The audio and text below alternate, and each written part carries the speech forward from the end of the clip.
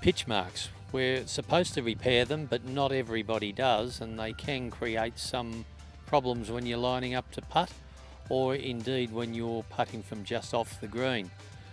We've got Simon Majdulski, the Director of Rules and Handicapping at Golf Australia, to tell us what we can and can't do in those situations. Simon, over to you.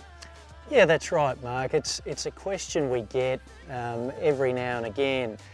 And the typical scenario we're asked about is the player's ball is just off the putting green, and yet we've got the pitch mark on the putting green. Could be somebody else's pitch mark, or it could even be a case of the player's ball landing and then spinning back off the green. Now, so long as the pitch mark is on the green, the player is entitled to repair that pitch mark, and that is permitted by Rule 16(1)(c).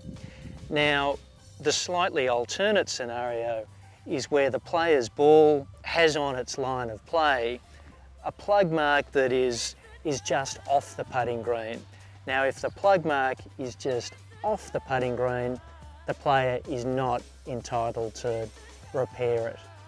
So just to reiterate that, if the plug mark is on the putting green, the player is entitled to repair it, irrespective of where their ball is.